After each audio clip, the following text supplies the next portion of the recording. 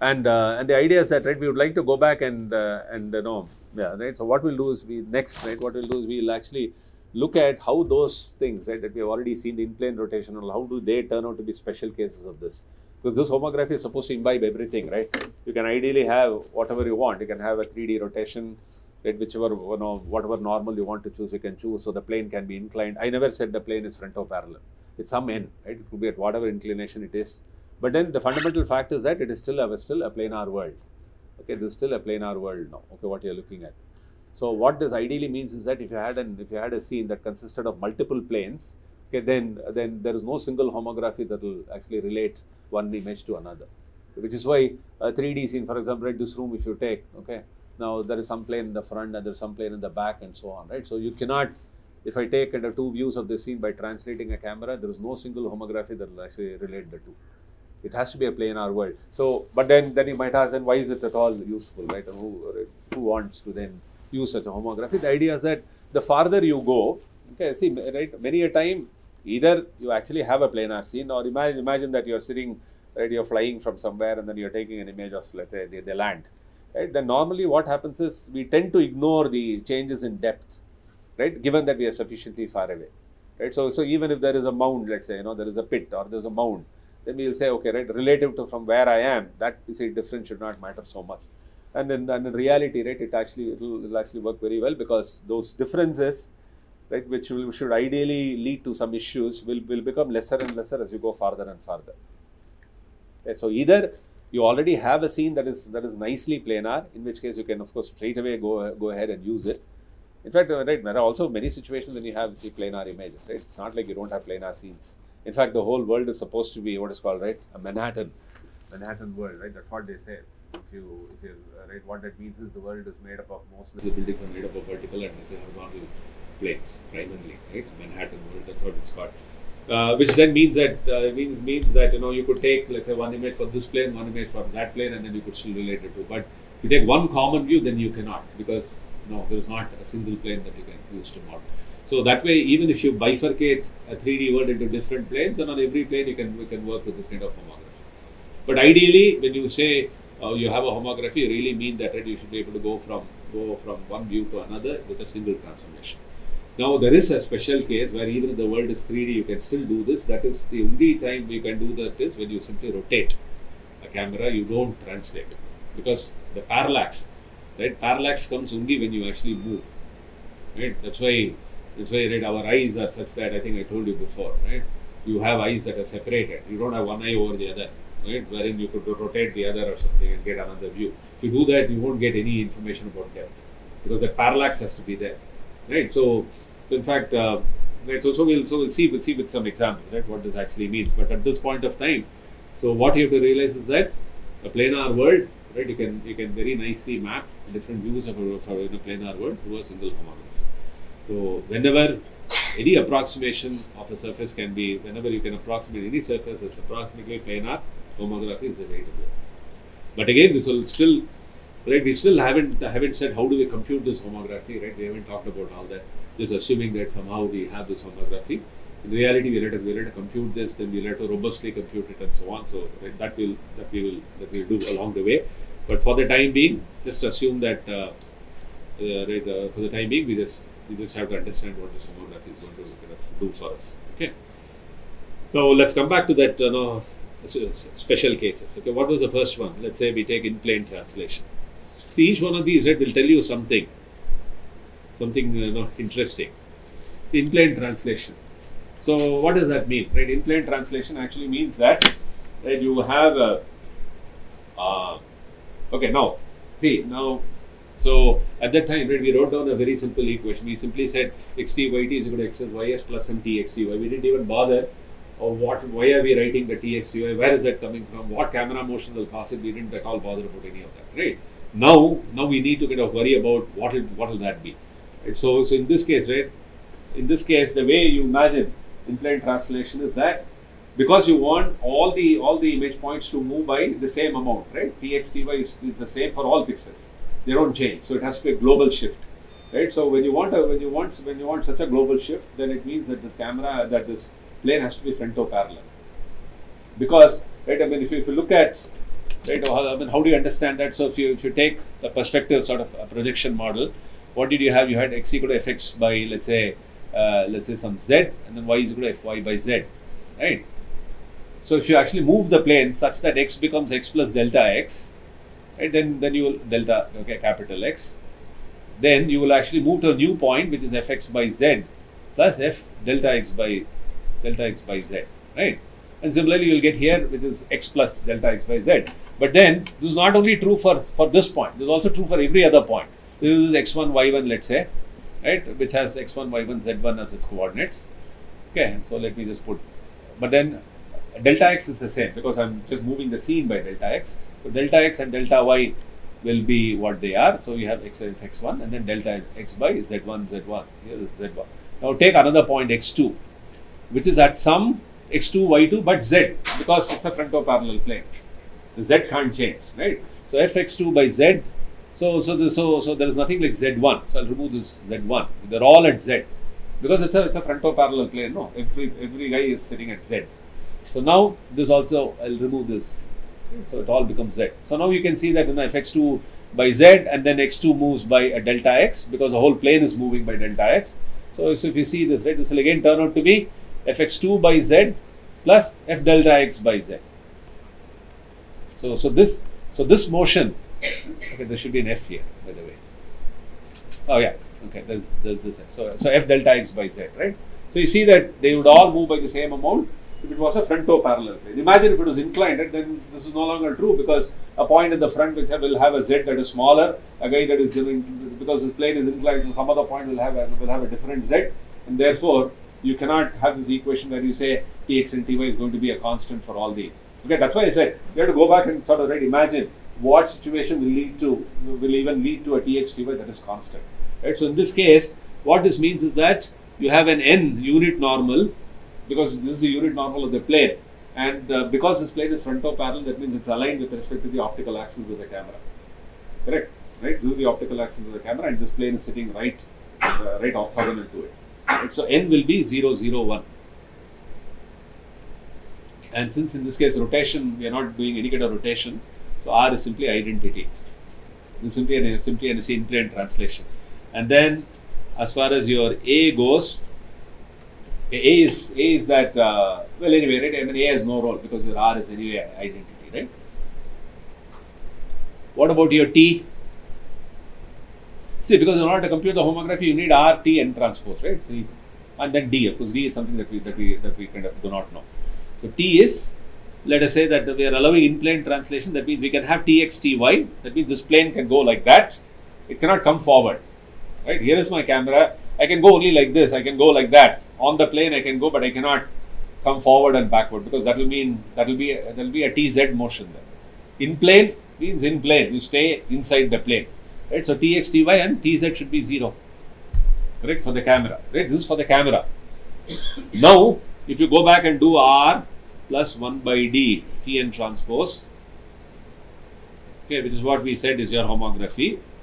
Right? What will you get? R will be 1, 0, 0, 0, 1, 0, 0, 0, 1 plus 1 by D, where D is the amount by which this plane is away from the camera center. So D, which is something that we do not know, we don't have access to that information because we can only see the image. So 1 by D and then T is what? Tx, Ty, 0 multiplying 0, 0, 1, which is the plane normal because it is frontoparallel. So 1, 0, 0, 0, 1, 0, 0, 0, 1 plus, what do you get here?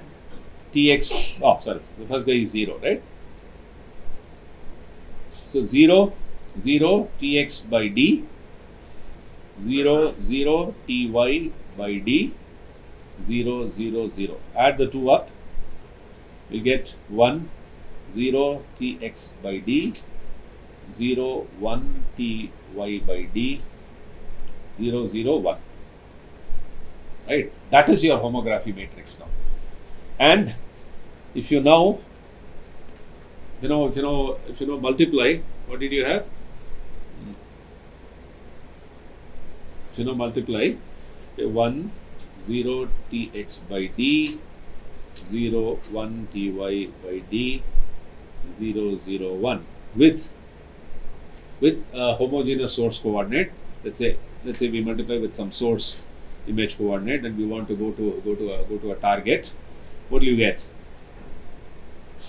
What will this be? Xs plus Tx by d, Ys plus Ty by d, and 1. Okay, now this is Xt, Yt, 1. And this is what we had written as Xt, Yt is equal to Xs, Ys plus Tx, Ty. Right? If you go back, this is how we started. Okay, now this Tx is Tx by d, Ty is Ty by d, and as you can see, right, Tx, Ty is not the same as the camera motion. Right? So what this actually means is that if you have, okay, which is also the reason why just looking at the image coordinate, you can never tell what was the camera motion, unless you know this depth, unless you know what is the small d, right, you can never tell. For example, I can get the same Tx by having what is that? By having a small, if my d is small, then my Tx can be smaller, right? But then if I'm very far away, then to get the same image motion, I need to move a lot more. My Tx will have to be higher, right? So this notion of depth is actually coming from there, and you can see that, right? When you're closer, the image motion is less. When you're farther off, when you're closer, the image motion is higher because your d is small for the same camera motion, right? Imagine that I move, let's say, right, 1 centimeter. Okay, that's my camera motion. But if my d is small, on the image plane, it moves like 1 by d, and d is small. Whereas if I'm very far away and I move by, let's say, 1 centimeter, on the image plane, I'll move much less because my d is now high. My camera motion is still the same, it's only 1 centimeter, right? That is why, unless you have a sensor on the camera that tells you the camera motion precisely, you cannot tell how much the camera moved, because you do not know how far away is the camera when you image the scene. Okay, that's why when we wrote it, we simply said Tx, Ty. But now I hope you are able to appreciate the fact that you can't simply write Tx and Ty, right, without, okay, all that, right? Behind that, there is all this interpretation about what is the scene, which way is the camera moving, right? What kind of a relative motion between the camera and the scene will lead to a global shift. Okay, and this is called actually a global shift. Okay, because all pixels are moving by, say, Tx and Ty. Okay, so this is one simple case. Let's go on to the next one, which will be a rotation. Okay, which is in plane rotation. 2. Let's at least do in plane rotation today. In plane rotation. What is it like? So in plane rotation means what? Okay, by the way, okay, yeah, right, we will also do that. So in plane rotation means that you have a scene, right? And then in plane rotation means about the optical axis you are simply rotating. Okay, that is z, about the z axis. That is in plane rotation. Out of plane would mean that you would actually rotate about x, or you would rotate about y. It means you can do something like that, or you can do something like this, correct? But z is this, so you can only do this. Okay, that is in plane rotation. You are not going out of the plane again. Okay, so when you have an in plane sort of a rotation, then your r, right? You need to find out r, which we said is e power is s theta, and let's say that we are actually rotating by some theta. Let's call that theta z. Okay, just to indicate that this is a rotation about the z axis. Theta z, instead of theta, I'll write this as theta z, and again, okay, now in order to get that kind of a relationship, right, which we had, like cos theta, sin theta, minus sin theta, cos theta, you can actually verify that your n should still be a frontoparallel plane. That means it should be 0, 0, 1. And because you're rotating about the z axis, see, right, these two are completely independent. Okay, I can actually rotate about the z axis, but then my plane normal could be whatever it is. But in order to get that in plane rotation, right, when you want to see what happens to that particular equation that you saw, which is a very nice form, cos theta, sin theta, minus sin theta, cos theta. If you want to imagine what the scene and what camera will take you there, okay, then the one that will take you there is A is equal to 0, 0, 0, 1. Okay, because right, it is simply a rotation about the z axis. I have it here. So I just wanted to verify. Okay, now A is 0. All these are transpose. Okay, so these are all column vectors. Huh? N is column, A is a column vector. So please verify. S is of course easy to see because you had 0, and then you had what is it, AZ, right? 1, 0, minus 1, 0, 0, 0, 0, 0. This goes by that 0, right? AZ, AX and so on, minus AZ. So this is a skew symmetric matrix. Verify that S square, if you multiply this with itself, right? I'm not going to multiply it all here. Let's just show that, I leave it to you to show that this is minus 1, 0, 0, 0, minus 1, 0, and 0, 0, 0. Okay. I'll just leave it to you to check this. Okay, now if you can verify that these are true, then we know that your R is okay, and this is all coming and anyway, by the way, because it's in plane rotation, what about your T? Your T is simply 0, 0, 0, because this is just in plane rotation, there is no translation. Therefore, irrespective of this n, right, you will simply have T n transpose, so that whole term will drop out. All that remains is R. So R is I plus, what was that, S into sine theta plus S square into 1 minus cos theta. So in this case, we'll write this as theta z, because we said this is actually a rotation about the z axis, right? So what does this mean? So we'll have I, which is 1, 0, 0, 0, 1, 0, 0, 0, 1 plus sine theta z, if you do so, 0 sine theta z, 0 minus sine theta z, 0, 0, 0, 0, 0, plus S square, okay, is this guy, 1 minus cos theta, so this will become cos theta z minus 1, 0, 0, 0, then again cos theta z minus 1, 0, 0, 0, 0. Add all the three up, okay, then you will get 1 minus 1 is 0, so you get cos theta z, then sine theta z, 0, then minus sine theta z, okay, because of this addition, then 1 plus 0 plus, that is cos theta z, then 0, you have 0, 0, 1. Okay, multiply this with xs, ys, 1, then you will be able to clearly see that this will come out to be the form. I won't work it out here, just you can verify that this will be xt yt is equal to, okay, and also, right, we should also, I can show you in the next class that it doesn't always mean that the last entry after you multiply by h will always turn out to be 1. Okay, these are special cases where it is turning out to be 1. There can be cases when after you multiply h with this xs ys 1, see, as far as the source coordinate is concerned, you will always take it as xs ys 1, correct? Because that is your actual coordinate. But when you multiply that by h, it doesn't always mean that the last entry will turn out to be 1. You can have some number there. And then to get the actual target coordinate, the target image coordinate, you should scale the first two guys by the third one. Okay, I'll show you one example like that. This turns out that the first two cases are simple, and then you are getting an entry 1 for xt yt. Okay, at the end you are getting xt yt 1, but it need not always happen. You can get something else as a third entry. So this you can easily show is the one that you saw earlier: cos theta z, sin theta z, minus sin theta z, cos theta z. Right. So this would be a clockwise rotation about the z axis, multiplies xs ys. Yeah.